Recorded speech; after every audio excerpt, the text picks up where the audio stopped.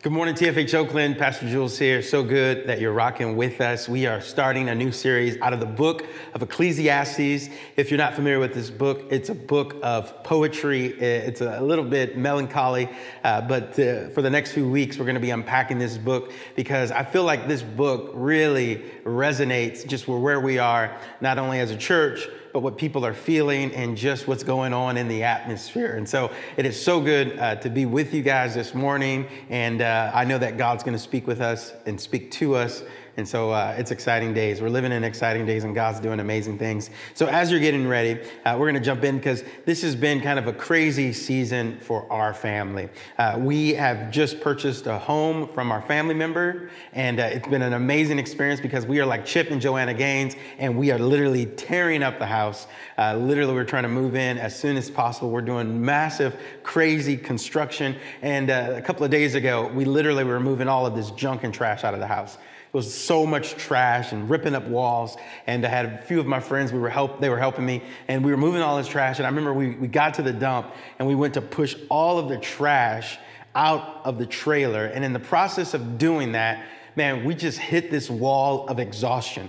We were tired, we were complaining, we were sweating. My friends were looking at me, ready to kill me. I felt like Jesus was about to be crucified. They were upset that I would put them through this situation. And literally with dirt and dust and debris in every area of our bodies, it was an intense moment. And I raised my hands up to God and I said, why, Lord, all of this toiling?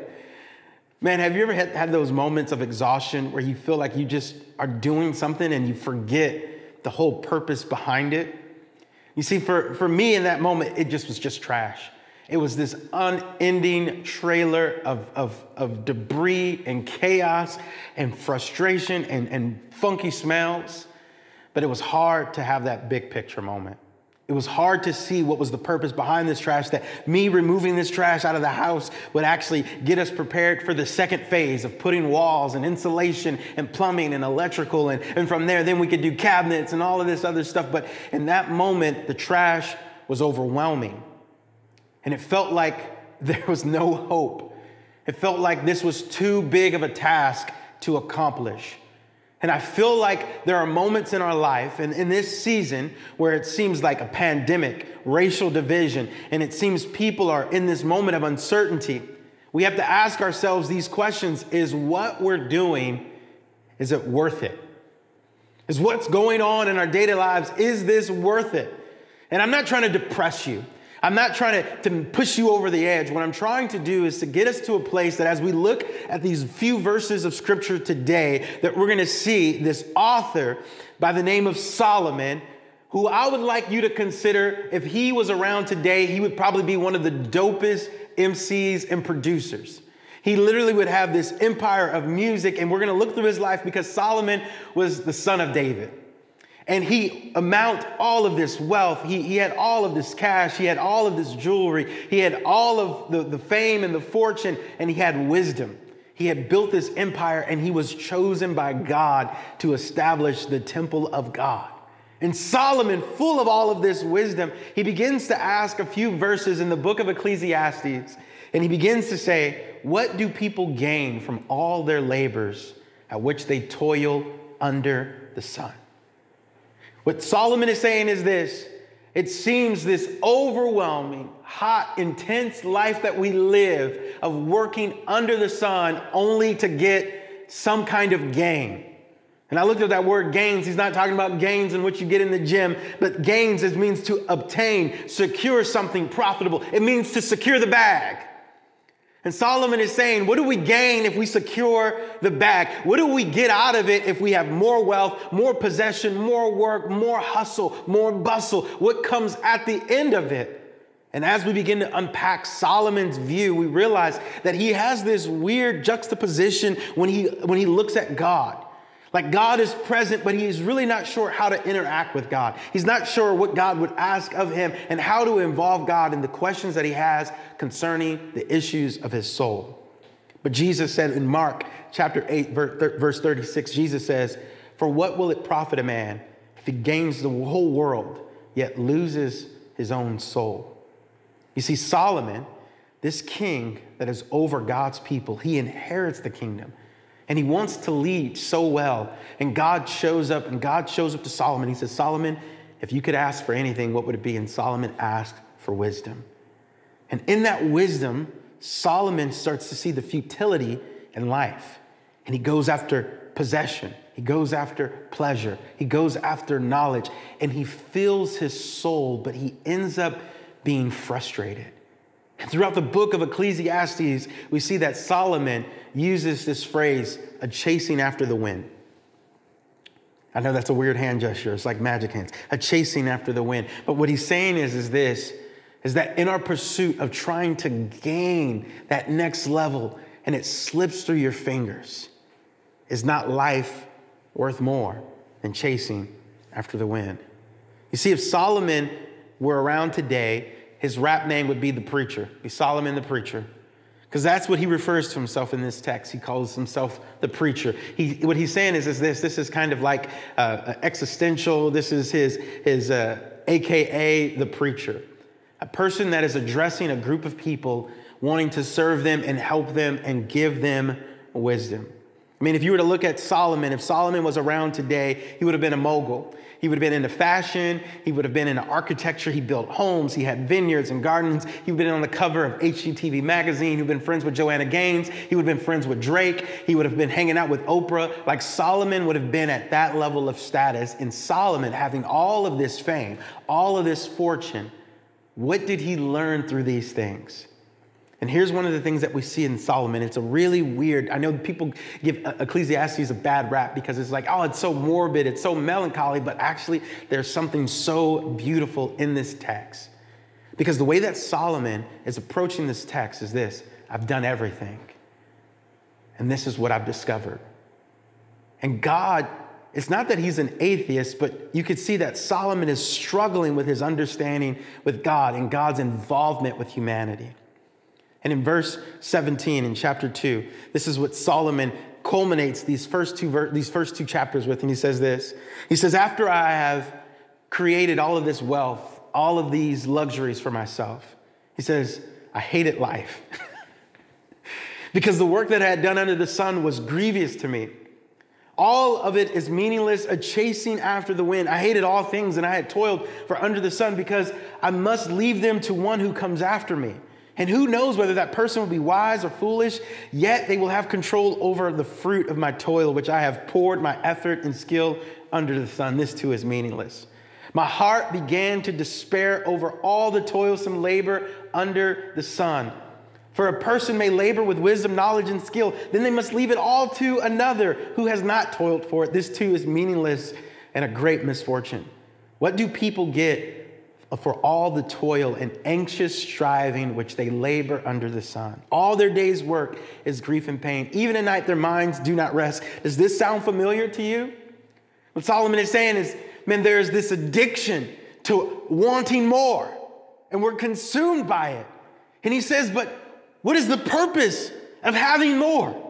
He says a person can do nothing better than to eat and drink and find satisfaction in their toil. This too I see is from the hand of God. For without him, God, who can eat and find enjoyment? Solomon says everything culminates to the simplest pleasures of recognizing God and his involvement in our daily lives. Here's the big idea, is this: no matter how much we have, we were made for more. No matter what we possess, no matter how much we have, we were made for more. There is an insatiable thirst in our souls to want to move beyond what we see on a daily basis. The first thing that we have to understand is this: we were made for more than monotony. We were made for more than just going through the process. In chapter 1, 8 through 11, Solomon begins to break down this concept that the world is on a cycle. The preacher speaks about this unending cycle in the world. He begins to say there are moments where the sun rises and the sun sets, and there's this cycle that we seem on, and we wake up and we toil only to go to bed, only to do it again. And it has this morbid disposition of viewing life. And life is cyclical, but this is where we have finite moments to see the beauty before things begin to fade. You know what I get excited about? A cycle that I get excited about is a cell phone. I don't know about you, I'm weird like that, but I love when the new cell phone drops. Like, I will do research. I will go on YouTube and I will look at all of the YouTube stars that are literally talking about this cell phone. I'm putting the phone release date in my calendar, which Apple always drops right around my birthday. And you're probably thinking to yourself, what phone, Android or Apple? It's Apple all day. But one of the things that I started to find, like my desire, my passion concerning phones and technology, is it seems like it's just kind of repeating the same thing over and over. Like, we get a new phone, but the different case, a little bit changes in the hardware, and kind of chasing after the wind. You know, I think we're running out of movies to remake. I mean, we've gotten down to the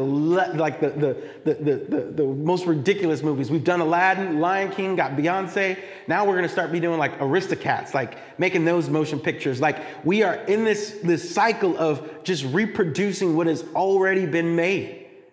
And there's something inside of me that just wants to break that cycle. You know, if there's ever been a moment or a verse of scripture that I haven't liked, is this verse of scripture where Solomon says, there is nothing new under the sun. I don't know about you, but I love the Bible. I love God's word. But that verse of scripture bothers me. Does that bother you? Like, nothing new under the sun. Like, you're not going to do anything that is going to be different from those that have come before you. If there's ever one verse of scripture in the Bible that has challenged me and frustrated me, it's that verse of scripture. Because I've always had this question is, how can I break that cycle being under the sun? How can I move beyond that barrier of limitation where I'm not addicted and consumed with amassing more wealth and amassing more luxuries and amassing more safety and security? How do I break that barrier and be used by God in such a way that I see the environment around me change? That I'm not just a repeat of history, but I'm actually making history. There's something inside of me that wants to break the cycle. And I can see the frustration that Solomon has, because he says, this is the life of being under the sun.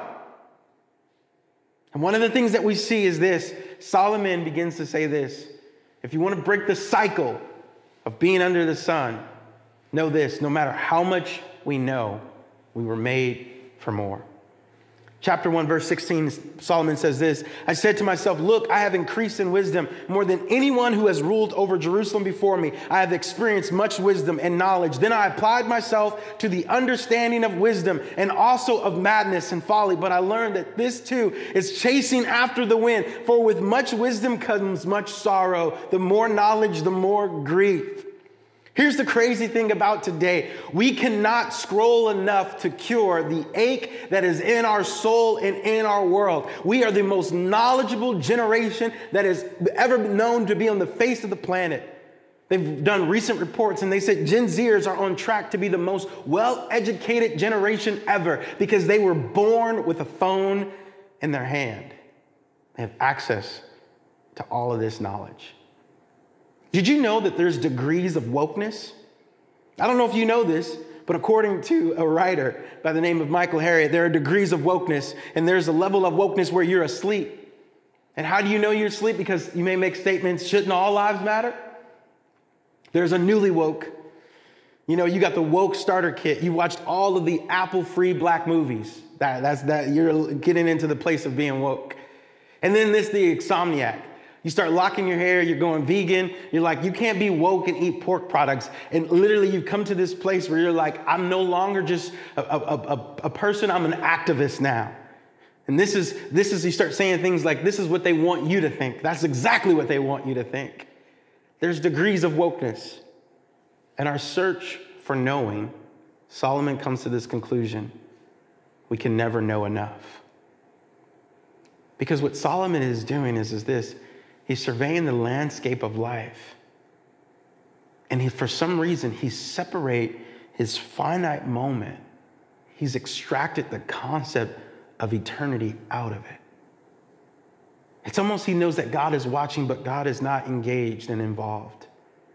And I think most people feel that way. And so they feel like the only thing that they can do is make the most of what they have right now. Solomon says, if you want to break the cycle of being under the sun, you can't do it by having more. Because no matter how much you have, you were made for more. He's a rapper. Look at this. Ecclesiastes 2, verse 8. It says, I amassed silver and gold for myself, and the treasure of kings and provinces. I acquired male, female singers, and harem as well, in the delights of a man's heart. This cat was wilding out. I became greater by far than anyone in Jerusalem before me, and all of this wisdom stayed with me. I denied myself nothing my eyes desired. I refused my heart no pleasure. My heart took delight in all of my labor, and this was the reward for all my toil. And yet when I surveyed all that my hands had done and what I had toiled to achieve, everything was meaningless, a chasing after the wind. Nothing was gained under the sun. I'm telling you, look at the life of Solomon. This guy, he wouldn't have said, Alexa, play Alicia Keys. No, he would have called Alicia Keys and she would have came over to his house and played the keys for Solomon. Solomon says, not only did I amass singers and songwriters, I had studios and studios, and I amassed wealth and gold and jewelry and all of these possessions. And no matter what I had and how much I had, I wanted more, but it was never enough. You want to know something that's crazy is that in the last 3 months, or the first 3 months of 2020, Amazon made $74 billion in 3 months. Do you know what $74 billion means? It's this. It's $33 million an hour. Some of us are juiced for making $33 an hour, let alone $33 million an hour. Man, Amazon is sitting pretty tight. But the reason why Amazon was so successful is because all of us kept asking for more. You know, my daughter, she has this little she has this backpack. And it's a little tiny cute Minnie Mouse backpack. And at nighttime, what she does is she goes all throughout the house and she gathers her toys and she puts it in this backpack right before she goes to bed. It's so cute, it's enduring. And just last night, she went to go put all of her toys in her backpack and she had got this laptop. And she began to try to shove this laptop into the backpack. And she's trying with everything to the point where literally she just starts crying. And she's like, it won't fit. Dad, I can't put it in there. And I'm like, babe, in order for you to fit that laptop in there, something has to come out. In order for you to live a life that breaks the cycle of being under the sun, it's not always amassing more, but sometimes it's removing the things that distract us and create the chaos in our souls. You see, the thing that Solomon says to us is that if we're going to break the cycle from being under the sun is this. He says, don't despair. Verse 24 says, a person can do nothing better than to eat, drink, and find satisfaction in their own toil. This too I see is from the hand of God, for without him, who can eat or find enjoyment? Now, when we read that verse, there's something in us that's like, that's right. Make the best with what you got. You know, what I'm going to do is I'm going to work hard. I'm going to invite friends over, have a few drinks, find some new recipes, be nice to people, responsible pleasures. And most of us, I would say, that kind of fits our lives. That we want to be good people. We want to help where we can. But we really want our lives to be comfortable. But there's something inside of me that even when I read that verse of scripture, I kind of lean into it and find safety in it. But then I realize, no, there's more. There's got to be something more than just accumulating more recipes and more pictures and more images and more posts. There's got to be something more than that. And so what can break the cycle of living under the sun? What can find beauty in the world that is fading? What can find hope in the midst of not knowing who to vote for? What gives us a desire to keep going, to move beyond the depression and the anxiety that's running rampant in our lives, in our world? How do we raise our children in an environment where they grow and they look at themselves with hope in their heart? There's got to be something more than just this moment. And that's what Solomon finally concludes in the first 2 chapters. In the first 3 chapters of Ecclesiastes, he begins to realize that if I just live for the temporal, I'm dissatisfied. But if I project my life in light of eternity, When I begin to see that there's something after this life, when I realize who God is and that what I do in this finite moment can actually carry over into the next, and money won't show up in heaven. Good jobs won't show up in heaven. 401ks won't be in heaven. But what I do with what I have right now, and if I love people and model the goodness of God, eternity is real. And if we're not careful, we can be so caught up in cancel culture or culture that we want to possess or kingdoms that we want to build for ourselves. And what Solomon is saying to us is a chasing after the wind. There's more to life than eat and drink. There's more to life. And what Solomon begins to say in Ecclesiastes 11 is this. He says, what do we gain? The burden that God has laid on the human race. He has made everything beautiful in its time. He also set eternity in the human heart. No one can fathom what God has done in the beginning to the end. I know there is nothing better than for people to be happy and to do good while they live. That they can find satisfaction from God. That everything that God creates will endure forever. Nothing can be added. Nothing can be taken away from it. God does it so all people will fear him. It's eternity. That my life has significance when I realize that it's not just about what I possess or how much I know or how woke I am, but the kingdom of God. And as a pastor, I realize that I'm broken in this area. As a pastor who is encouraging you to lift up your eyes and look to God, not the world, not a presidential cabinet, but to look to God, I struggle with keeping eternity on the forefront of my focus. Because just the other day, my daughter came out of the bathroom and she had grabbed like 20 paper towels. And she had turned them into a beard. She took 20 paper towels and she made a beard. And she's like happy-go-lucky, frolicking in a field of unicorns and Skittles with this paper towel beard. And in me, I got mad. I said, what are you doing with the paper towels? Just playing, Daddy. Put the paper towels down.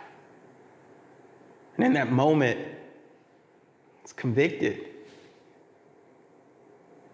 Because I wonder, if I was looking through the lens of eternity, would I be concerned with paper towels?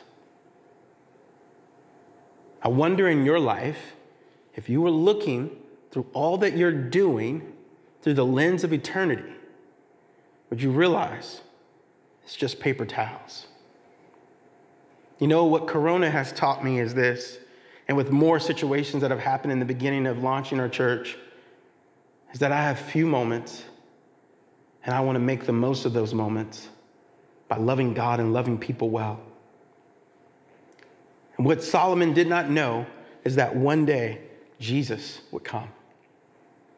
Jesus would break the cycle under the sun. He goes to this woman who's a Samaritan who literally is ostracized from community, and he loves her, and he begins to show her that she can break the cycle of sexual perversion and being addicted to relationships that actually have ruined her life. Jesus comes to a centurion and says, you don't have to live just being possessed by political authorities, but that God can be your authority in your life. And Jesus begins to extract people from the monotony. He takes fishermen who literally will have lived their lives just fishing, and he extracts them from being just fishermen to being fishers of men. He removes them out of the monotony, and they don't know much, but Jesus begins to show them revelation upon revelation. They don't have much, but Jesus gives them power, signs, and hope, and healing. And in 2 Corinthians 5:17, it says this, therefore, whoever is in Christ Jesus is now a new creation. The old has gone, and the new has come. So what Solomon didn't know is that when Jesus gets a hold of your life, he connects you with eternity, and he begins to reveal to you how can you use your gifts and your talents and your abilities and your resources in order to see those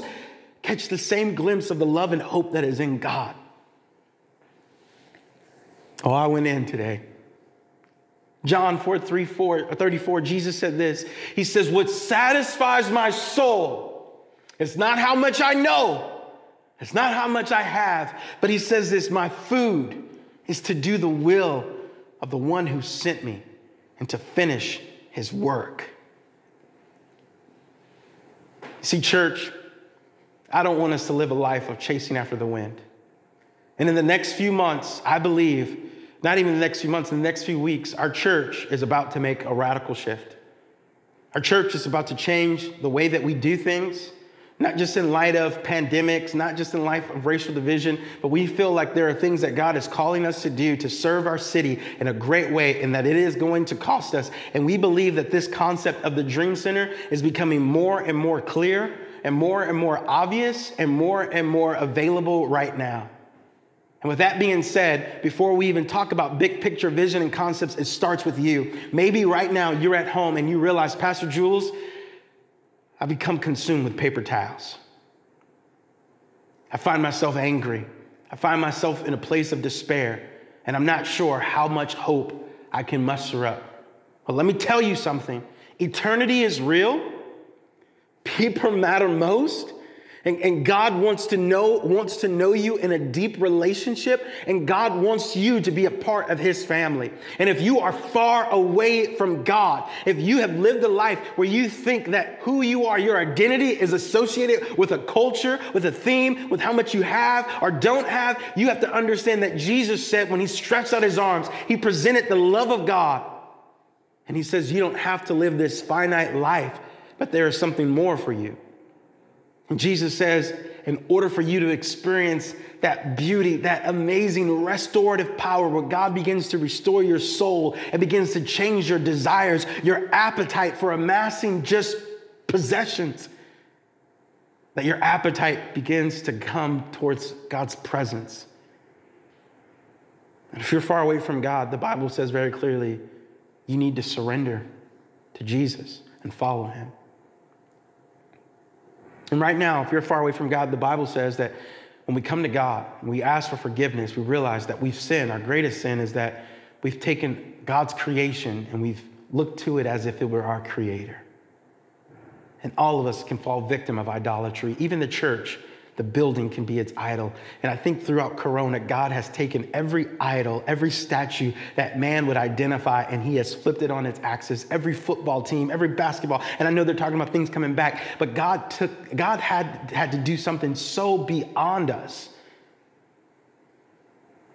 And God is saying, everything that you associated yourself with is out of the way.